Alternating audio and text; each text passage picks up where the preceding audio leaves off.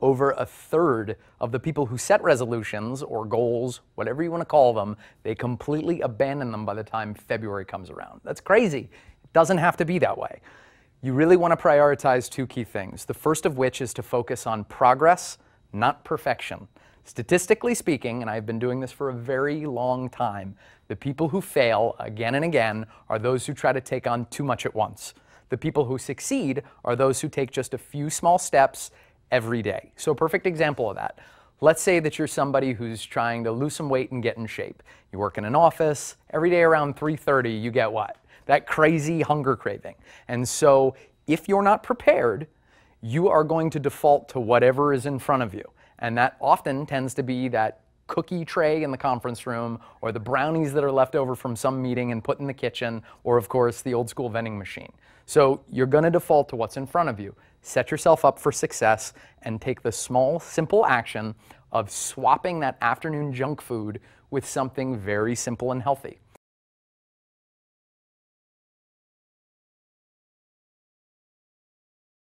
If you're an office worker, the easiest thing in the world is a pure protein bar.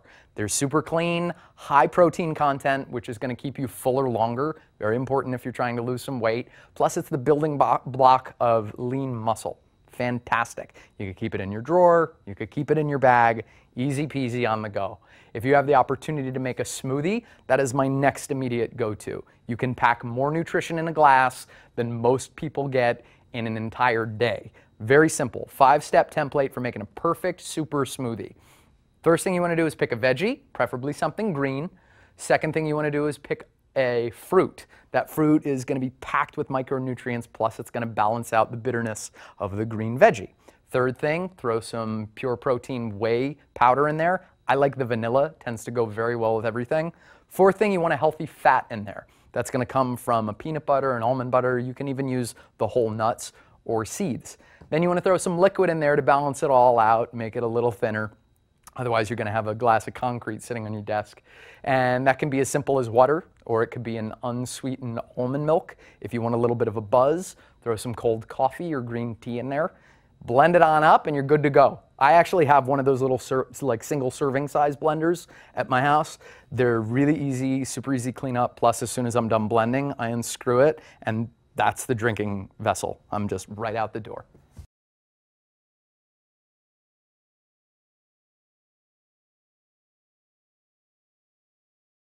The key is to do things that are going to be accessible to you in your very real life. So if you don't have access to a gym or you don't have the time to work out for a long time, a few body weight moves done for high intensity are going to be your best friend. I love glute crushers, I love slow burns, burpees are fantastic. We hate them because they're terrible and they hurt, but you gotta love them because they work. Now, if you go to keepontracksweepstakes.com, that's a website that Pure Protein and I have launched to help people keep on track with their New Year's goals throughout the entire year. So that this time next year, you are standing in front of the mirror wondering, whose abs are those? Sounds silly, but I'm serious. On that website, every week there'll be a brand new workout uploaded, and you can enter for a chance to win VIP travel for 2 to New York for a private session with me.